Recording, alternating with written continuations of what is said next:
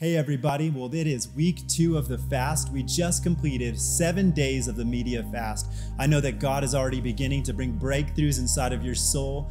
The second week we want to begin to fast for the body.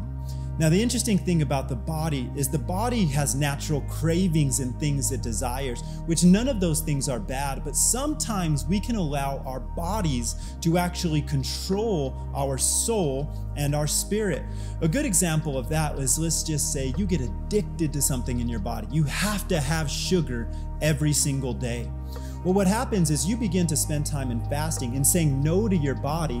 What you're saying is, my body is not in control of me. My soul is not in control of me. What controls me is the Spirit of God and the Spirit of God dwelling within me. So here's what we're going to do for the second week of the fast.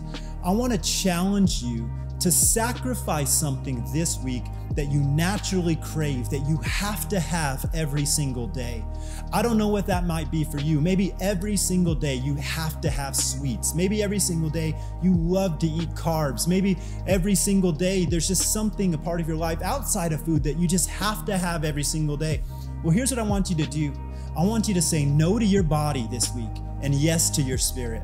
I believe that God is going to speak to you. I believe that God is going to move through you through this. And so for me personally, what I'm going to begin to sacrifice this week, I don't know about you, but I love carbs. I love sugar. And so I'm going to put those things out of my life all week, spend extra time praying and seeking God. And I believe as I'm saying no to my body and yes to my spirit is going to become more alive, more sensitive to God, and I'm going to draw closer to God than ever before. And so that's week 2, y'all. Get out there, whatever it is for you. It's not about being less or more. All it is about listening to God, doing what God puts on your heart, and there's going to be breakthrough in your life.